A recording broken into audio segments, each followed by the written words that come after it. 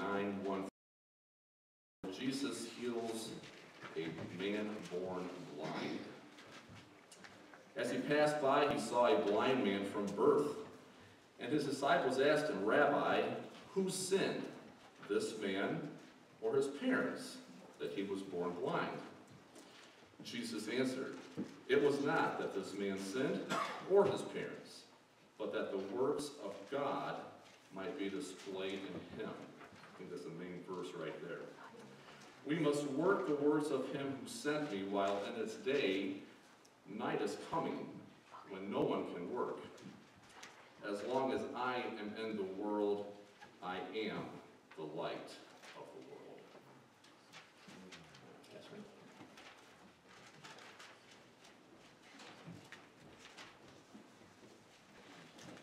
Thank you, Brian. Good morning, everyone. Good to have you all here this morning. And trust, as Brian said, that you've had a wonderful, wonderful Thanksgiving with family. And my wife and I were down in Maryland, had a wonderful time with family, and glad to have come back, where we didn't come back with all the snow that you guys got. I just want you to know it was cold, but bright and sunny down there where we were when you were getting all this snow. Let's go to the Lord in prayer. Heavenly Father, we give you praise and thanks, for you are good, and your mercies endure forever. Lord, we thank you that you love us, and that you have provided for us through your Son, Jesus Christ. I thank you, Lord, for the time that we got together with family and just had that time of Thanksgiving, that time of remembering things of the past, times of being with those whom we love that we're not with as much as we would love to be. But Lord, it was all good, and I'm glad that we have all arrived back safely, and that we were blessed in the time that we have spent. Lord, we are so thankful because of who you are and all that you have accomplished on our behalf and are accomplishing. In our passage today, it says that you are working the works of God that might be displayed not only in Christ but also in us. Lord, we are thankful for that. And also, Lord, we are thankful that you are answering the needs and the prayers that we have been sending out for others. I want to just bring up Larry Thurber before you. He is doing so well in his recovery, and we thank you for that. In areas where he needs to exert a little bit more effort in his physical therapy, Lord, help him to have the fortitude to be able to do that. And also, Father, for Penny and Charlie, Dwayne and Sally, I understand today that they're under the weather. They have some colds. It sounds like there's a lot of colds that are going around, and we just pray that they would return to health quickly. We pray, Father, for Ken Hicks and his recovery. We pray for Bill Clester Sr. We pray for Bill Clester and the whole family as they continue to care and love their dad through all that he has been going through. We want to praise you that Lyle's doing better, and we want to continue to lift up Ron Terrell before you and the needs, the health needs that are there. Father, we want to commit this service into your care. We thank you and praise you in Jesus' name. Amen. As Brian and Stacy are coming up for the choir, of course, with the choruses, I just want to read a couple things that Larry sent me, Larry Thurber. He says, please tell everyone that he hopes your Thanksgiving went well. And it sounds like it did. And then he says his physical therapist wants him to work harder. So pray that he works harder in his physical therapy. And he wants me to thank you for all of your prayers and your cards. And I'm going to quote what Larry said here. He says, a church family is truly a great and valuable thing. And so it is. Right, Stacy? Good morning. We got some courses for you this morning. Inside the bulletin, there is a handout for you, no screen today. We've got a couple fan favorites, I call them, and we're going to learn a new one.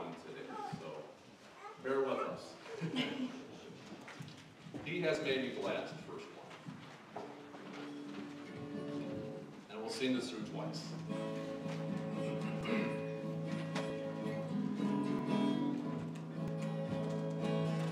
I will enter his gates with thanksgiving in my heart. I will enter his courts with praise.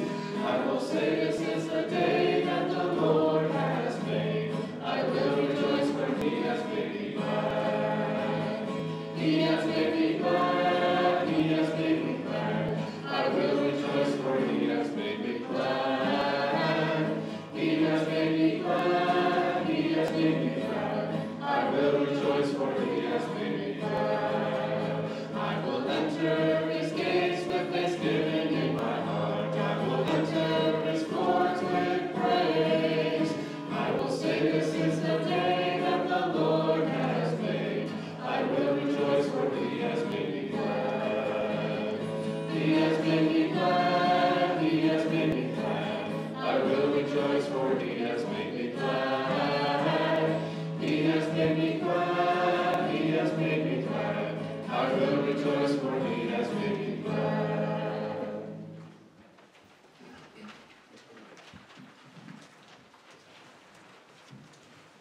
For our next one, it is a new song. Me and Stace will sing it hopefully correctly so you can learn it correctly. So we'll sing it first for you, and then we'll do it again with you guys.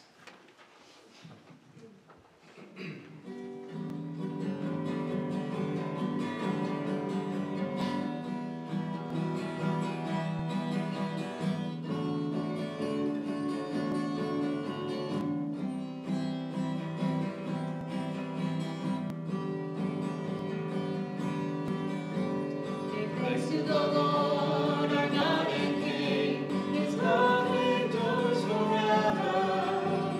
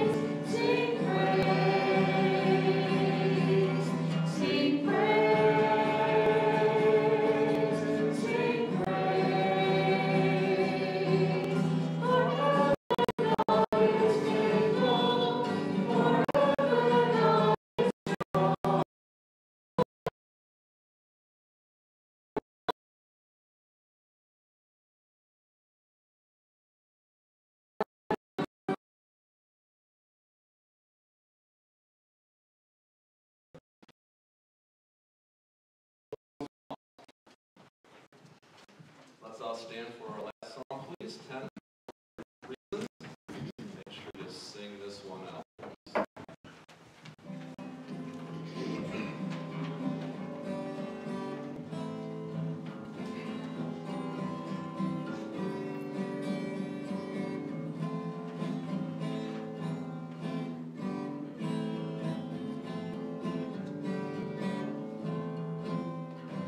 Bless the Lord, O my soul, O my soul. Worship His holy name. Sing like never before, O my soul. I'll worship Your holy name. The sun comes up, it's a new day dawning. It's time to sing Your song again.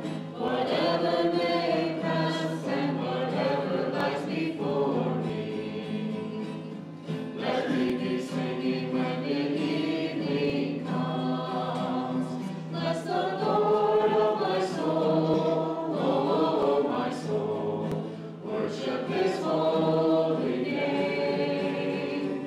Sing like never before, O my soul. I'll worship Your holy name. You're rich in love and You're slow to anger. Your name is praise and Your heart is nigh.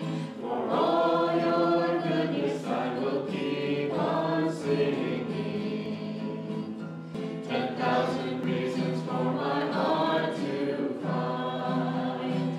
Bless the Lord, O my soul, O my soul. Worship His holy name. Sing like never before, O my soul. I'll worship Your holy name.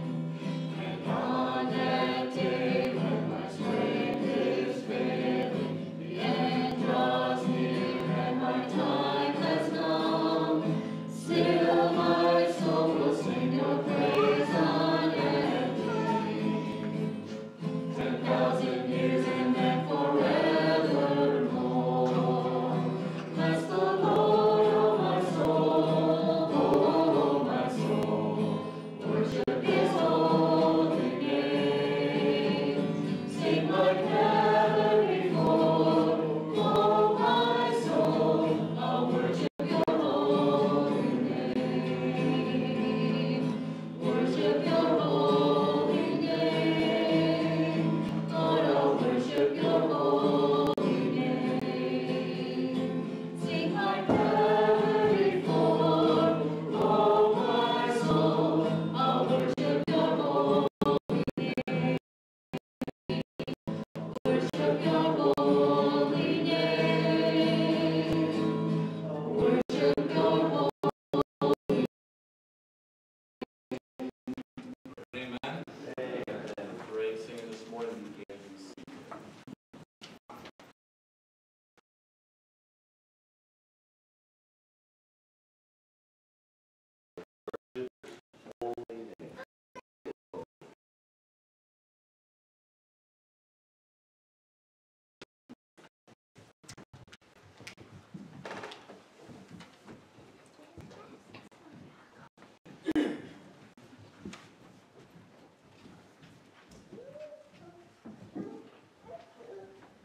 Gosh, you look so proper, boy. Coming up like this, I look at that. Well, last week we talked about Thanksgiving meal and being thankful. How was your Thanksgiving? Good. Yeah? You had a great time? Lots of good food? Good.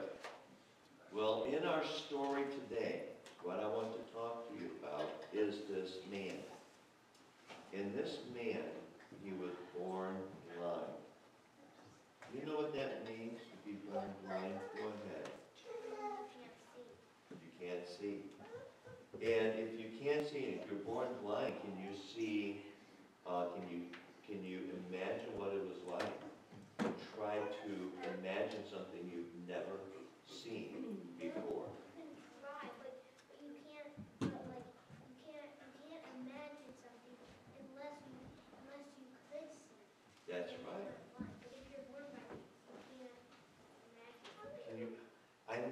absolutely right, Gideon. You're absolutely right. And just think of what it must be like for anybody that's born blind, has never seen anything. And we'll talk about that more next week. But I want to ask you a question.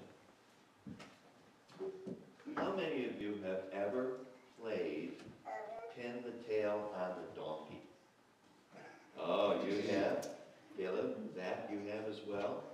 And what's the name of the game? How do you play pin the tail on the donkey? Try to pin the tail on the back of the donkey. Okay, that's pretty easy if you can see it, right? Yeah, but Gideon, you were going to say something. How do you? Caleb said it. What's that? Caleb said it. Okay, very good, very good. So what do they do before you get the tail and pin on the donkey? Blindfold you, spin you around, and make you really dizzy. That's exactly right. Well, I'm going to, Carson, can I have you come up here for a second? I'm going to try something here. I'm going to put this on here. Oh, I figured this was going to happen. Let me try Olivia. Go ahead and sit down, Carson. Let me have you come up, Olivia. Yeah. Do you have your black tape?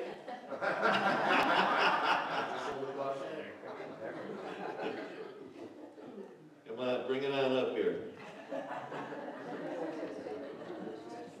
Olivia, did you see anything?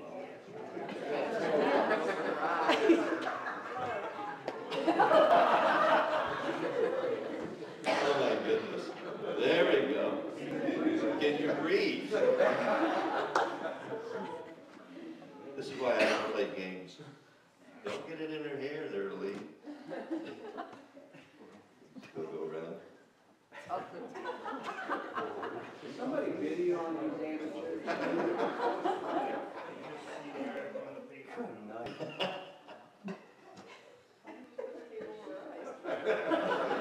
Olivia, you doing okay? Oh my goodness. There we go. Oh my goodness. Okay, oh my goodness. All right. Now, Olivia, can you see anything at all? No? Okay. I want you to follow my voice, okay? You follow my voice. You wanted to go to get your eyes opened up, didn't you? Follow my voice. Well, you're doing pretty well. So, Olivia, now you have kind of a little bit of a sense of what it must be like. Sorry, Mom and Dad. Yay! Give her a hand. So, Olivia, have you ever been in a situation where you couldn't see anything? No. It's a little bit scary, is it? Yeah? Well, I tell you what, you did very well. But I want you to think about how precious our eyes are for us. And just real quick, not only do we have physical eyes so that we can see the world around us, but one thing we really need are spiritual eyes. Spiritual eyes so that we can see God working in the world. And those take special eyes that only God can give to us. And that's what we're going to be talking about in our study today. Okay? So, one thing we can definitely be thankful for are the eyes, the wonderful eyes that God has given to us so that we can see the beauty of this world. We'll talk about it more next week, okay? Go ahead and sit down with your mom and dad. Frank? Great job there, Olivia.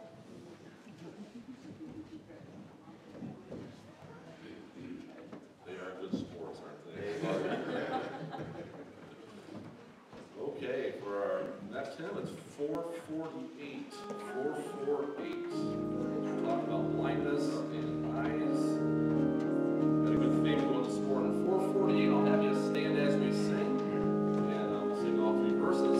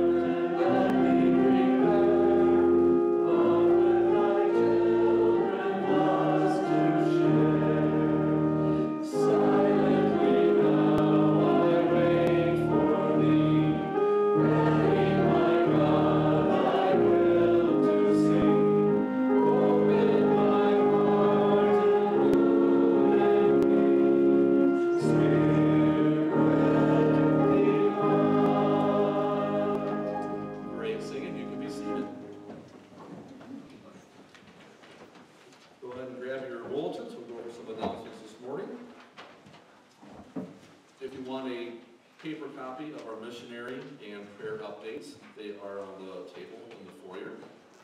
Please help yourselves. We're looking for a person or two to help in the sound booth. I think we got a couple of people going, so praise the Lord there, but if you're still interested, let them know, okay? Please consider your contribution to our music ministry. If you want to sing or play an instrument or anything like that, please contact the pastor or Dean or Beth. Praise the Lord for your continued giving here at Elton Baptist Church. And don't forget, Bible study, Wednesday, December the 1st, 7 p.m. at Portia's Place. Is there any other announcements I missed? Okay, ushers, can we come forward for our tithes and offerings, please?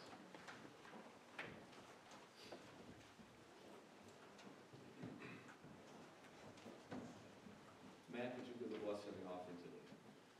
Dear Heavenly Father, we're just thankful to be in your house this morning, Lord, and just to give back a portion that you richly blessed us with, Lord. We just pray that this money would further your gospel around the world and also the teaching and preaching of your word here at Elton.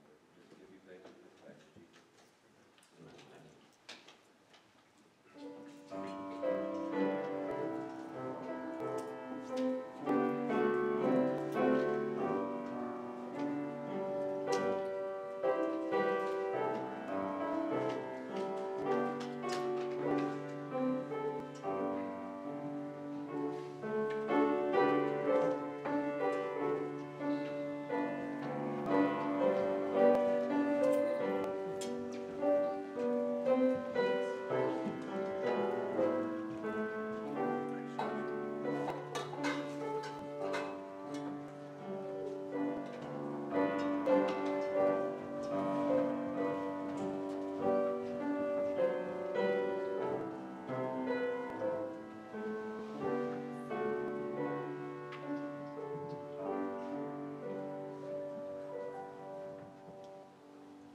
Could you please stand for the doxology?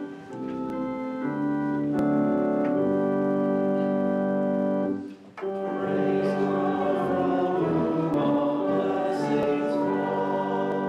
Praise Him, all creatures here below. Praise Him above the heavenly hosts. Praise Father, Son, and Holy Ghost.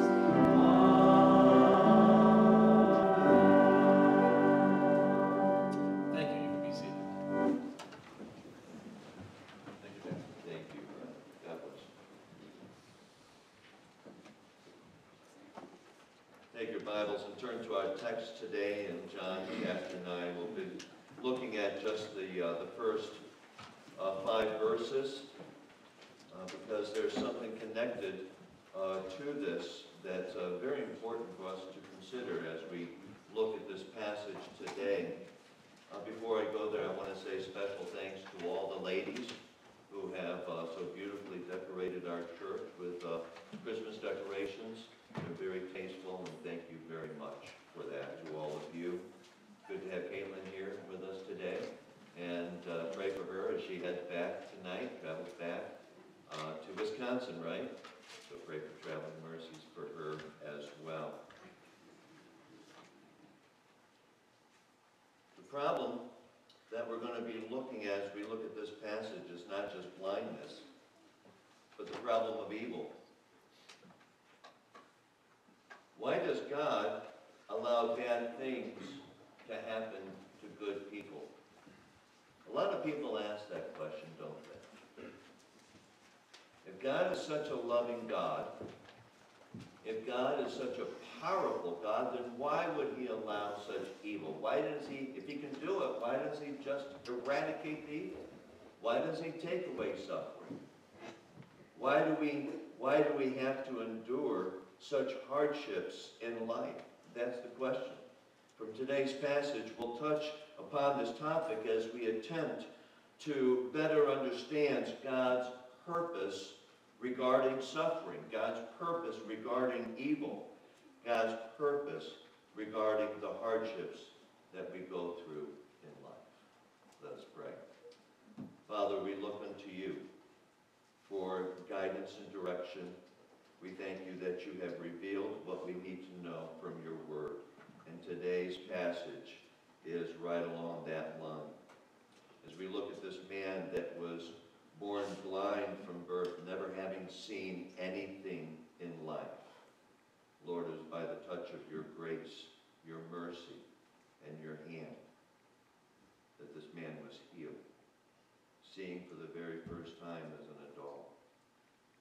Lord, that is how you work in people's lives.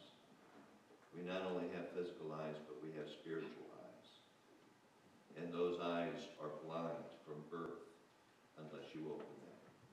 Father, open our eyes today. Help us to see what you would have for us today. In Jesus' name, amen. In the opening line of today's passage, a question is asked, who sinned? We talk about in the church, as a pastor, we talk about sin a lot in our lives, don't we? And the problem of sin. And the question is asked by Jesus' disciples of Jesus, who sinned?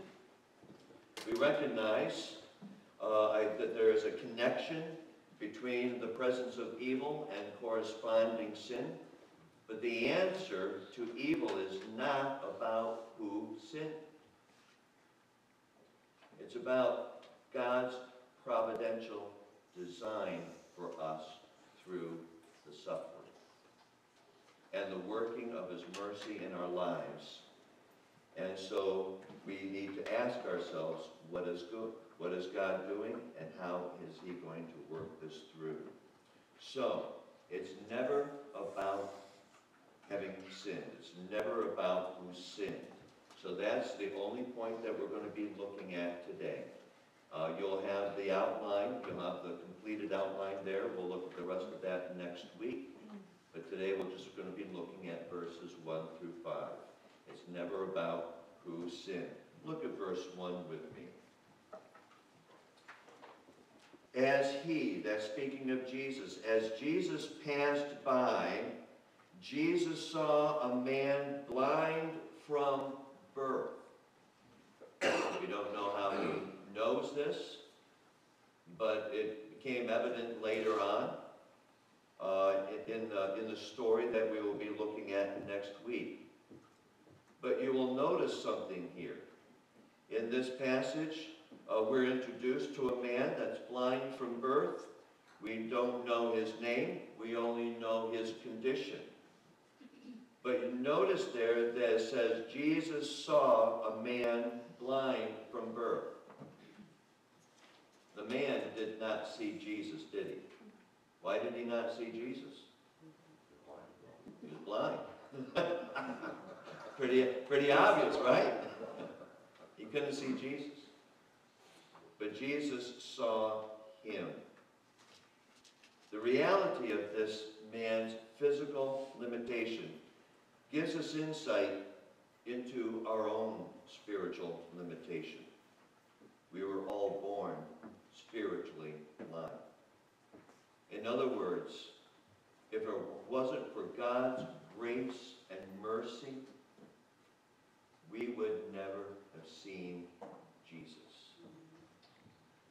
We would never have gone to the Word of God.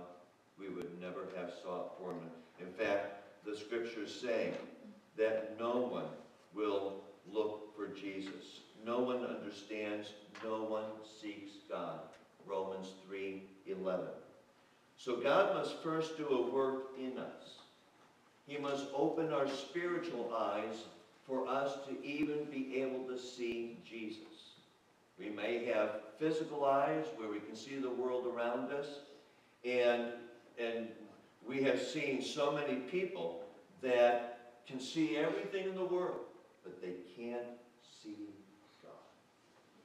They can't understand Him. In fact, they ask the questions, if there is a God, then why, and if God is all powerful, and if God is all loving, then why does God allow bad things to happen to good people, as if we are all good people? Now, we can do good things, but we have a sin issue, don't we?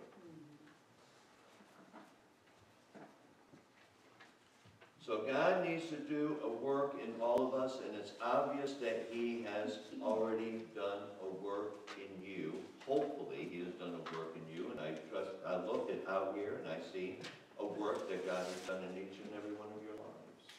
Praise God for that. Pray for our children, that they may have those spiritual eyes to see God in the future, and trust Christ as their Savior. And He will continue to do that work in us because He is not finished with the work that He is doing. He is developing His righteousness in us through Christ. But we need to have the eyes, the spiritual eyes to see Him. So as we get to verse 2, we see that Jesus came upon this man, and He knew that he had been born blind. And then it says in verse 2, and His disciples asked Him, Rabbi, who sinned, this man or his parents? Who sinned, this man or his parents? Well, that's an interesting question to ask, because who has sinned? All of us. Every single person has sinned. The Scripture says, for all have sinned and fall short of the glory of God. There is none righteous, no, not one. What the disciples were presenting there is something that they had grown up with. A false teaching, an erroneous teaching. There is a teaching that thought that some people can actually sin in the womb, in the mother's womb. They call it prenatal sin. And you see it evidenced here by the disciples asking that question, Rabbi, who sinned? This man or his parents, that he's born blind? And it's interesting here, they use this man, the disciples are using this man as an object lesson to try to learn something here. What's the first thing that they should have shown toward this man? Compassion. What's the first thing Jesus showed to this man? Compassion. But the disciples come and they ask this question. He doesn't condemn them for the question, but it's interesting because where does this thinking come from? That a person, we know that when we were born with a fallen nature, but a child that has just been born has not had the opportunity to sin yet. That child will sin because we all have the propensity to sin because we have the fallen nature. We are going to sin. But this man was now born blind because of something that he had done in his mother's womb. And you see that, look at verse 34 with me. You see that even with the religious leaders here, they're asking the question when it says they answered him. That's talking about the Pharisees, the religious leaders. They answered him, you were born in utter sin. No, they were born with a sin nature. They weren't born in utter sin. It goes back to this false teaching that they have given, that sin originated in the womb. This erroneous view was based on Genesis chapter 4. Remember Cain and Abel? I really don't get it, but this is where they say it comes from. Genesis 4, 6 through 7. You don't have to turn there. I'm going to read it to you. The Lord said to Cain, why are you angry? Cain is a young man at this point. And why has your face fallen? If you do well, will you not be accepted? And if you do not do well, sin is crouching at the door. Its desire is for you, but you must rule over it. And so there is a theology, a belief system that developed out of that Cain in the womb did not sin, but Abel in the womb did not sin, but Cain in the womb had sinned. So this is where that's coming from. It's an erroneous and false teaching. But that's exactly why the disciples asked that question. Rabbi, who sinned, this man or his parents, that he was born blind? So the disciples make that statement about the man being born blind, but they're not showing any compassion toward him. there's a principle here for us. In what ways are we helping to alleviate the suffering of others? When we see somebody suffering, if it's within our power, within our ability to do so, don't we want to do something to help them in their time of need? And that really is what comes out from this passage. This need to be able to have that compassion to help in their time of need. Unless we first put ourselves in the shoes of others, we will never fully understand what they're going through. And I am glad to say that our church family is very good. When we have a need in this family, when somebody has a need in our church family, you all are very good in helping in some way. Praise God for that. That is a principle that you have learned long ago, and you are using that for God's glory. And why is that? Because God is really doing the work in you. Now we come up to verse 3. And the answer that Jesus is going to give is that no one has sinned here. That's not the issue. It's not who has sinned here. It's not the issue. Look at verse 3 with me. And it says, Jesus answered, it was not that this man sinned. That's not the issue. Or his parents. But that the works of God might be displayed in him. And Brian, you hit right on it. This is the main teaching in these first 5 verses. Why is there evil in the world? Why doesn't God just take it away? Because he's doing the work. He is doing the work in every single one of us. And he will do that work until we are completed in glory. All to his praise. So, Jesus says it's neither. It's not that the young man had sinned. It's not that the parents had sinned. But only that the works of God might be displayed. God is at work here. God is at work in our lives. This touches on a core issue, which is the problem of evil, also known as the doctrine of theodicy. If you've not heard that word before, write that down. The doctrine of theodicy. I've not thought about this for quite some time. It's spelled Theodicy.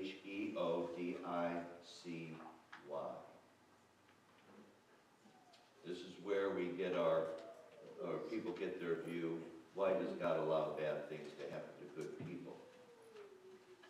The Greek philosopher Epicurus surmised that if God is willing to prevent evil, but is unable to do so because evil still exists, we still see evil in the world, but unable to do so, then God is not all-powerful. That's a statement about God. God is weak. He can't be a true God. He went on to say, if God is able to prevent evil, in other words, he is all-powerful, and he's able to prevent evil, but doesn't, then God is unloving. He's not a God of love. So the problem of evil deals with God, these 2 questions about God.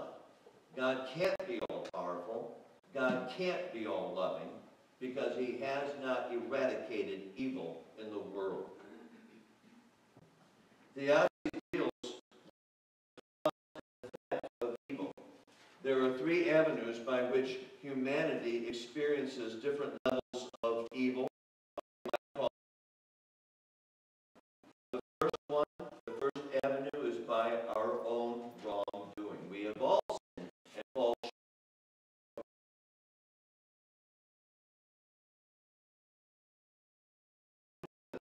But it does something in our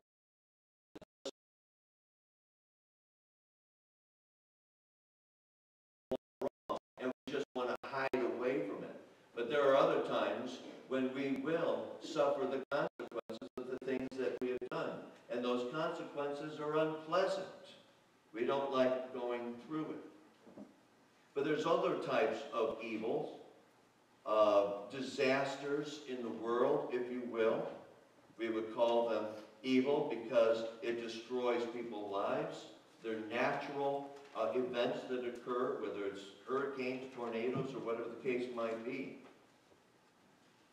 But there's also things that just happen in life. Life is dangerous in and of itself. It's dangerous. You get into your car. Hopefully you get from point A to point B. But something might happen along the way. Hopefully you don't lose your life in it, though many have. I remember when I was driving down the road, it was a really rainy day, and I was in my side mirror just to make sure it was set in the center of the road so I could, see what was going on behind me. I looked in front of me, the guy made a quick stop, and right into him. I didn't like it. It was my fault, but I didn't like it. Because what does it do? It just throws your whole day off. It throws everything off in your life for a little while, and that's what happened. Things just happen. And we have seen so often where saints often suffer horrific things that are outside of their control. Maybe it's health. Maybe it's family disasters, family situations that occurred, dysfunction in the family. But things that are outside of our control. And then we see the wicked prosper and no apparent consequences. Ever think about that? Ever get upset about that? How the wicked seem to do so well? And the psalmist talks about that in Psalm 73. This is a good passage to look at. Look with me at Psalm 73, and I'm going to read verses 1 through 11. Psalm 73, verses 1 through 11. Look what the psalmist says here. Truly God is good to Israel, to those who are pure in heart, but as for me, he's struggling, the psalmist is struggling here. As for me, my feet had almost stumbled. What caused him to stumble in his faith, in his walk with God? He says, my steps had nearly slipped, for I was envious of the arrogant.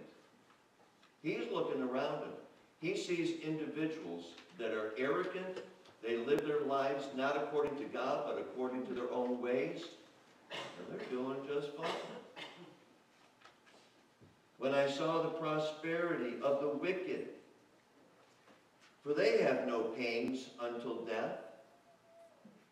Their bodies are fat and sleek. They are not in trouble as others are.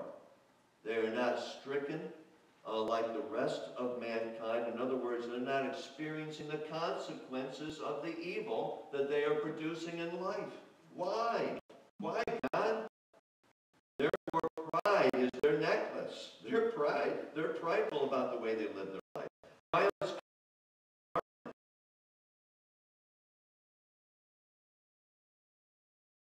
overflow with follies.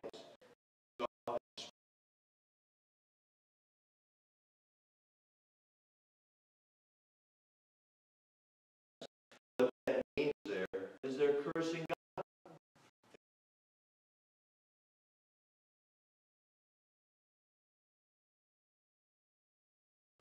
And their tongues struts through the earth.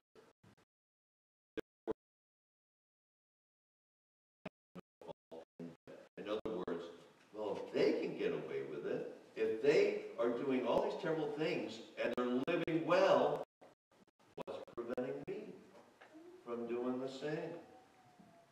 Logical question.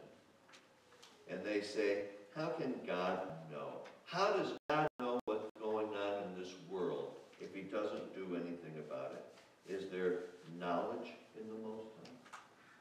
Does he not understand what we're going through in this life? He does. He does. He's working all things together for good to those who love God. So we see this suffering that's going on, these different areas in which there can be suffering, the different areas of evil and the negative effects that it has. How are God's works displayed through you? Look back at verse 3. Jesus answered, "It was not that this man sinned or his parents, but that the works of God might be displayed in him." Now look at verse 4. "We must work the works of him who sent me." What we are seeing here is that God is going to display his grace and his mercy in other people's lives through us. Through us. How does he do that? How is God working in all the things that we go and we struggle through in life? How is God working through us? Three things here. First, suffering equips you to help others who are experiencing the same type of suffering you have already gone through. You experience certain suffering so that you can help others who are going through a time of similar type of suffering in their lives. Look with me at 2 Corinthians. Let's go to 2 Corinthians chapter 1, and I want to read verses 3 through 7. 2 Corinthians chapter 1, 3 through 7. "Blessed be the God and Father of our Lord Jesus Christ, the Father of mercies." There he is. He's the Father of mercies, "and God of all comfort, who comforts us in our affliction, so that we may be able to comfort those who are in any affliction with the comfort with which we ourselves are comforted by God." See, as God comforts us in our time of affliction, we can comfort others in theirs. God uses us in that process. Verse 5. "For as we share abundantly in Christ's sufferings, so through Christ we share abundantly in comfort too. If we are afflicted, it is for your comfort and salvation." If I am being afflicted, if I'm going through something right now in my life, it's for somebody else's benefit down the road when they are going through it.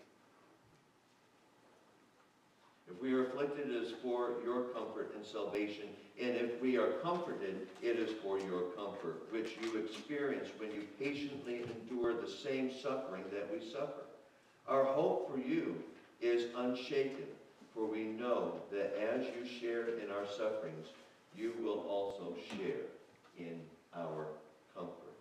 So we go through suffering for a reason. God allows that because he's doing a great work through that by his grace and mercy. We go through trials of life that strengthen us in our resolve, in our perseverance, and in our faith. That is why we hear, with the body armor, the spiritual body armor that God gives us that's spoken of in Ephesians chapter 6:16. He talks about the shield of faith against the wicked one. There is evil out there, but he has given to us a shield of faith in Christ that we can go through it, knowing that he is with us. And in 2 Thessalonians 1:4, it says, "We boast about you."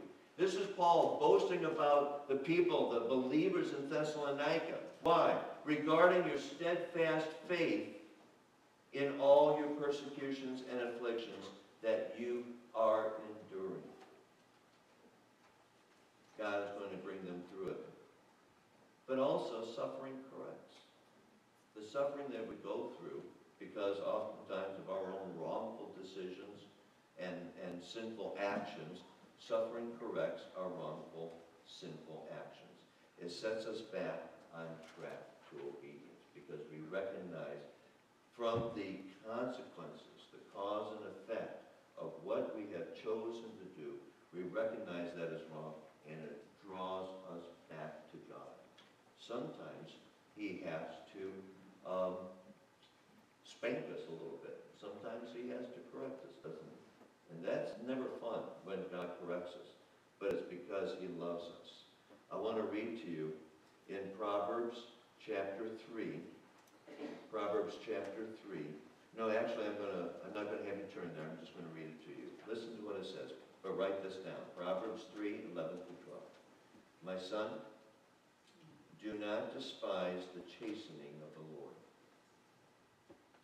nor detest his correction. For whom the Lord loves, he corrects." If God is correcting you, it's because he loves you. Just as the Father, the Son, in whom he delights. So we see here in verse 4 that he is personalizing, go back to our text, that he personalizes what God is doing, and he uses us in the process. He says, we must do the works of him who sent me. This goes back to how we can help alleviate the struggles, the times of despair that people are going through. God uses us in that process. And look at what Jesus says here there. He says, oh, we do this. We must work the works of him who sent me while it is day. What does that mean, while it is day? It means while we are alive in this world. The moment that God got a hold of our heart and the light of Jesus Christ came into our life, from that moment we begin to enter into the work of what God is doing through us in helping others in their time of need and despair. It is God that is doing that work.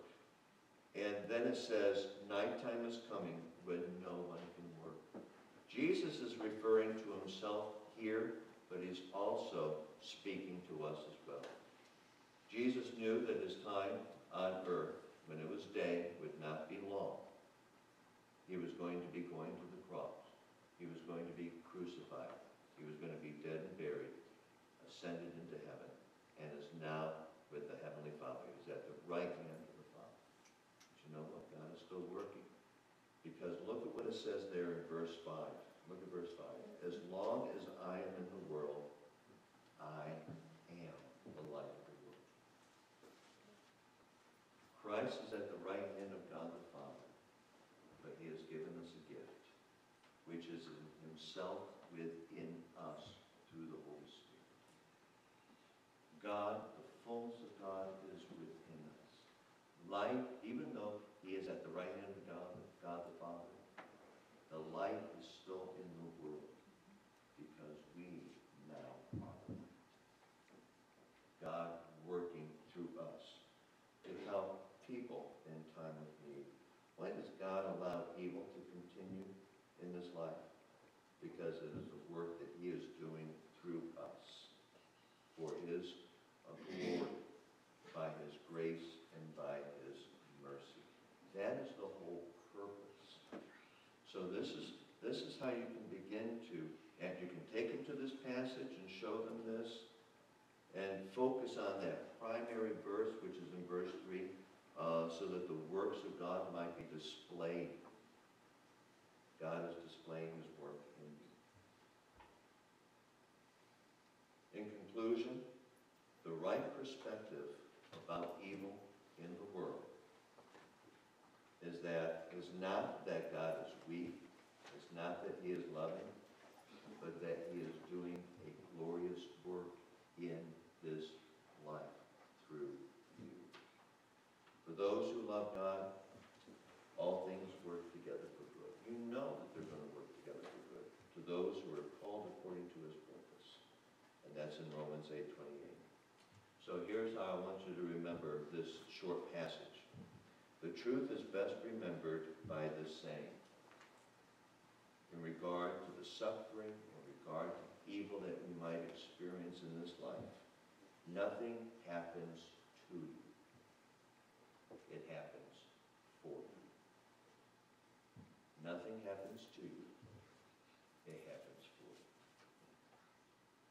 And that is because God is going to use that opportunity to reveal his power and strength through you and in helping others as well. Let's go to the Lord in prayer. Father, we give you praise and thanks for the work that you are doing in our lives. We are not alone in this. We are not alone in our suffering, and we are not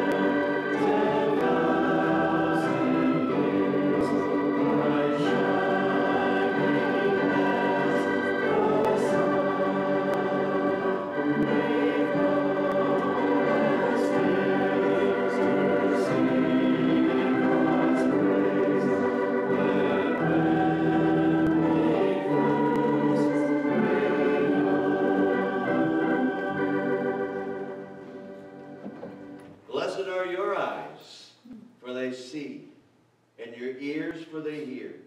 For many prophets and righteous people long to see what you see, and did not see it, and to hear what you hear, and did not hear it. Blessed are all who belong to Jesus Christ. And all God's people said, Amen. Go in the strength of the Lord.